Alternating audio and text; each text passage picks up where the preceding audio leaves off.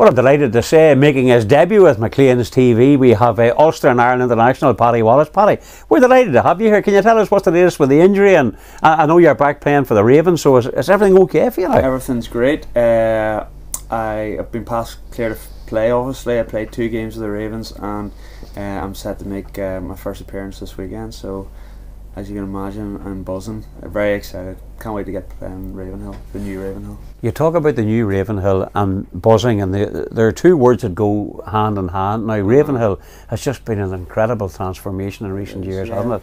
Ulster seems to be the biggest show in town at the moment.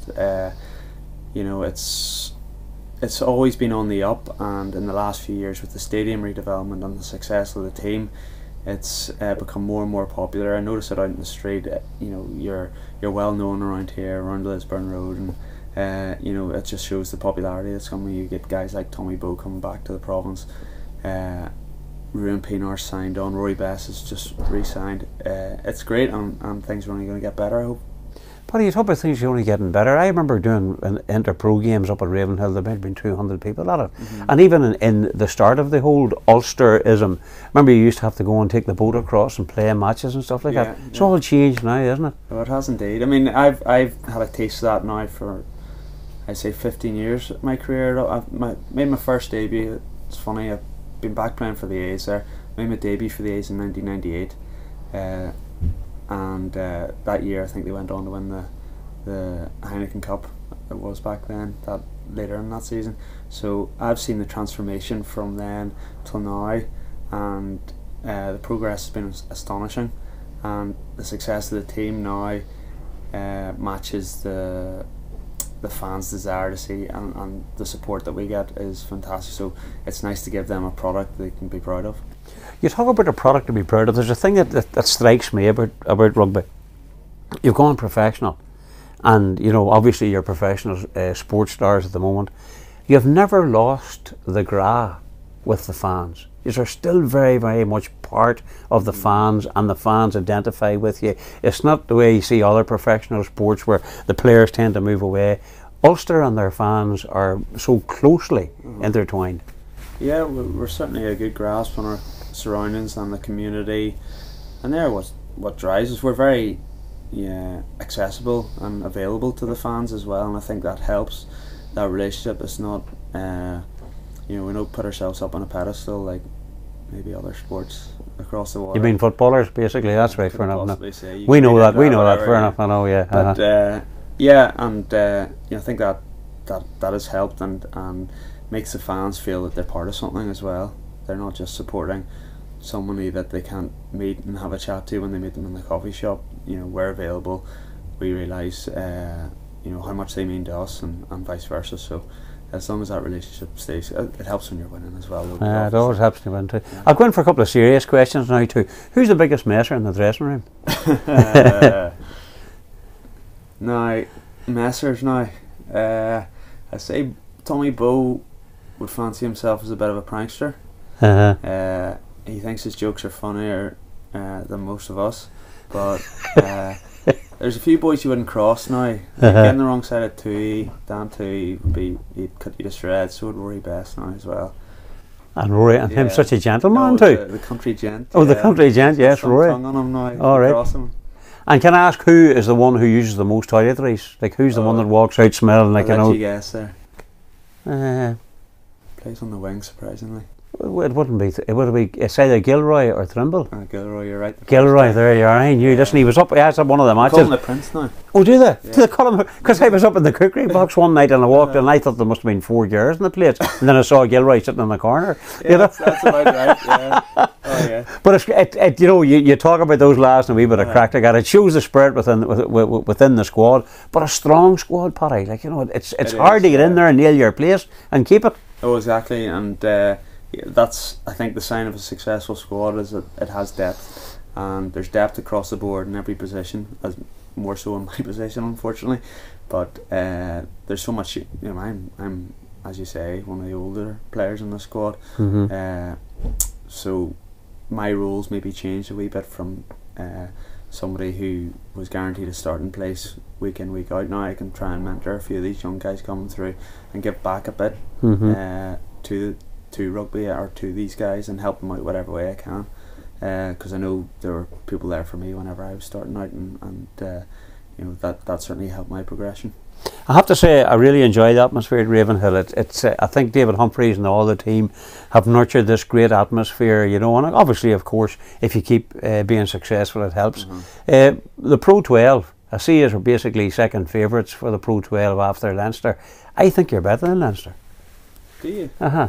I do. I just think, listen, that you have more depth. I think I think you have more cover. I think you're greater commitment to them. I think you have greater passion. I think the passion that Ulster have is something that is really caught on by the fans. Look, that's really my humble opinion as a fan. Well, that strength and depth is so important. I mean, especially if we go on a good run in the Heineken.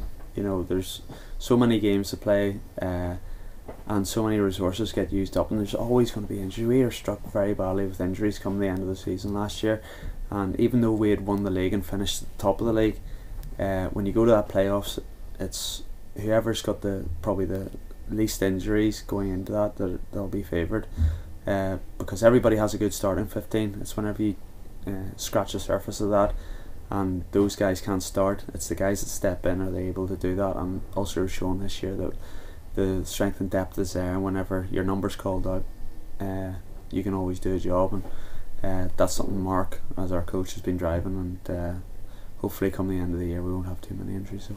Yeah, well, 2014. Now, 2013, you were struck badly by injuries. So, whenever you look forward to the last two group games in the Heineken Cup, you know, Montpellier and obviously Leicester, vital games. It's okay to get the bonus points against Treviso, which was hard earned, particularly the away one, but those are vital games for us. Yeah, it was disappointing, obviously, on Sunday watching Montpellier give away that last try. So it makes it all to play for. We're lucky we got the draw through, and we've got an 8-day turnaround. So that gives us a bit more time to get over a few niggly injuries and stuff, and get a good week's prep going into the Leicester game. Obviously we have to take care of Montpellier first, and get our home win, and then everything to play for. You know, European Cup is great to get out of your group. It's even better to get a home quarter final though. Yeah, I'd love to see a home quarter final for you, you know. But I tell you what, Leicester won't fancy playing you, you know, because like Ulster, you're a driven team. I think you're now what fifth.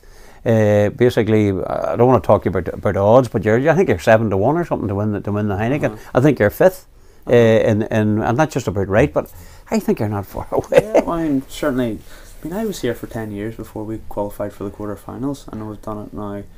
This could be our 4th year in a row. So we have the pedigree now, and it's just a matter of, I guess, trying to stay fit first of all, but getting that home quarterfinal is massive. Because if you can get that, it gives you a huge advantage going forward, and then you know you're in the competition. Then it's about you know, any of those teams in the last 4 can win on a day. So and of course, why couldn't it be us?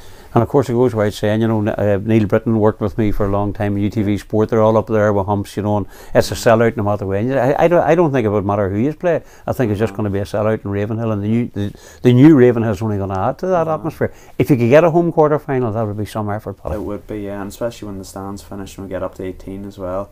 You know, we're filling out the stadium. It's 14,000, I think, capacity at the moment.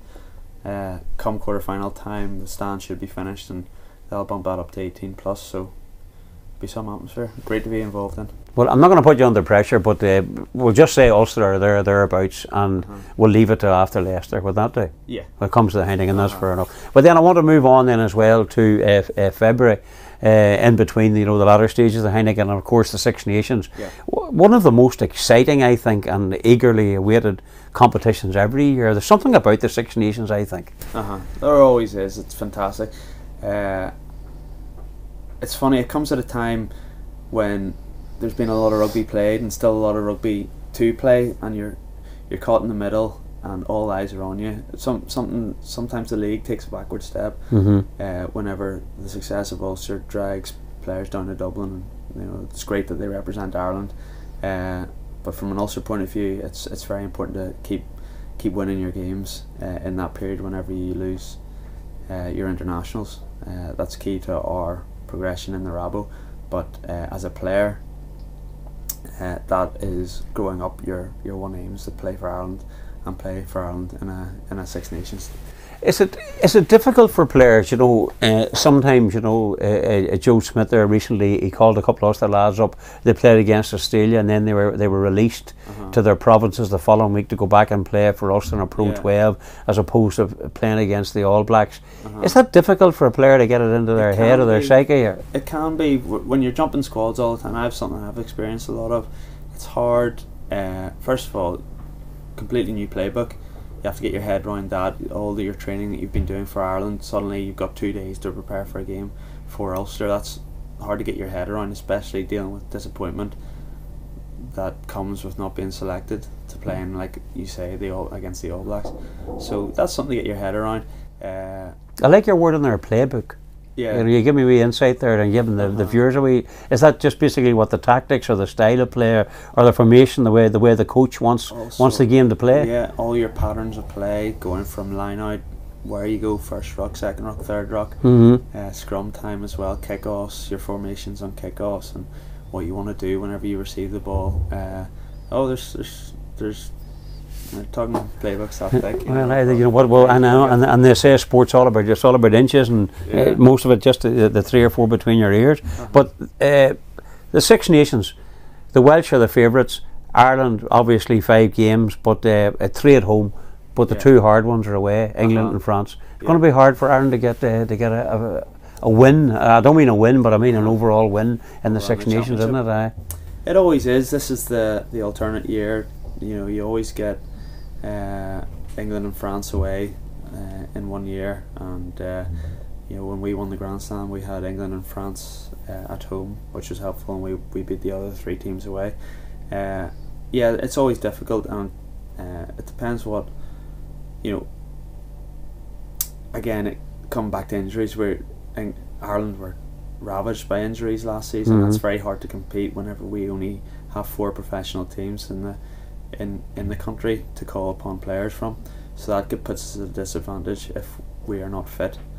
Hopefully we can stay fit and take the success we've had in the European competition and bring that through to the Six Nations, because all the provinces know they can beat the top French sides, the top English sides, top sides in Europe on their day in Europe. So there's no reason why we can't come together and reproduce that at an international level. And I think hearing voices and opinions from the Ulster players coming out of the camp, they're very excited about the new coaching setup there as well.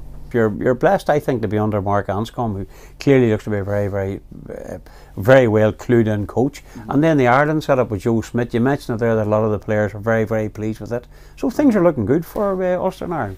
Absolutely, yeah. From an Irish point of view, it's great when you hear the likes of Brian O'Driscoll raving about Joe coming in as coach, and immediately you're hearing great chat from the rest of the guys about him, and how there's a feeling of real hope and optimism within the Ireland camp now that they can go on. And I wouldn't be surprised if they go on and win a championship this year. Paddy, I'm looking. You're sitting here, you and I, the size of you, and the hits that are now going into rugby like that is serious. You know what I mean? You must be well conditioned to get some of those thumps. Some of those ignorant lads, smelling like garlic, coming in listening from Impey and trying to walk all over your beautifully toned body and your lovely face. You know what I mean? That right? Listen, I'm always an undersized player, so I've learned to try and stay out of the way of those big boys. So it's quick feet. Quick feet anyway. Yeah. Well, now look, obviously we've had a few personalities in today. We're delighted to have you. And McLean Bookmakers have had a long association with Cash for Kids. Okay, so they've offered you a £50 free bet. You knew about it, so it's quite an interesting one. You'll have to tell the punters what you went for. £50 Cash for Kids charity bet. There you go, Paddy. Tell them what it is. Okay, well, I'm a huge NFL fan, American football that is, and I have picked the Seattle Seahawks to win the Super Bowl this year. The reason is that the first time for a while that the Super Bowl's been played outdoors, it's been played in New York, and it's going to be freezing. Seahawks are a good outdoor team, good defence, good offensive line, and I think that's a cert. So you like the Seahawks and you like American football. It's great that when you hear it's great when you hear sports people coming in to talk about another sport. We're great. I love it. I set up a league within Ulster now, so we've got more people involved, fantasy league, and everybody throws a few quid in, and we pick the winners of each game from each week, and it's all tallied up, and we're coming to the close of the season now, so there's a big pot to be won, and that's good. Good something to talk about. Well, you can go back to the lads in Ravenhill and tell them of Stephen McDonald, Armagh All-Star and All-Ireland winner. His free £50 cash for kids was 50 quid in Ulster to win the Heineken Cup. So there you are. Good bet. So the message is spreading, Paddy. Paddy, thank you very much. All the very best. 2014. We'll have you back on the couch again. It, Thank you. Now.